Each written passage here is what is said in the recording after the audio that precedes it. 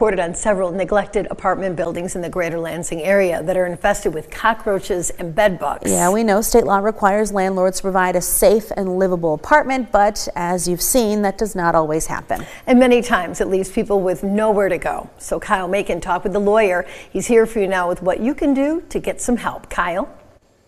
Sherry, Siobhan, lawyers recommend that before you reach out for legal help that you sit down with your landlord and try to resolve the issue. But if that fails, you can start out by reaching out to your city's code enforcement and telling them your concerns. The lawyers I spoke to said the first thing they will recommend is opening up an escrow account, which basically means you're holding on to your rent in a bank account and will only release the money if they fix your issues.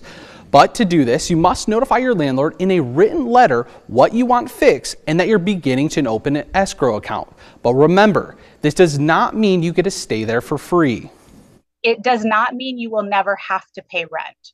So for example, if you escrow your rent for the coming month and the landlord repairs your toilet or whatever other repair is needed, then you're supposed to release or pay your rent at that time. So it does not mean that you don't have to pay rent. It's a way of holding on to your rent to motivate your landlord to make the required repairs. Now, if you don't take the necessary steps to make an escrow account and stop paying your rent, you can be evicted.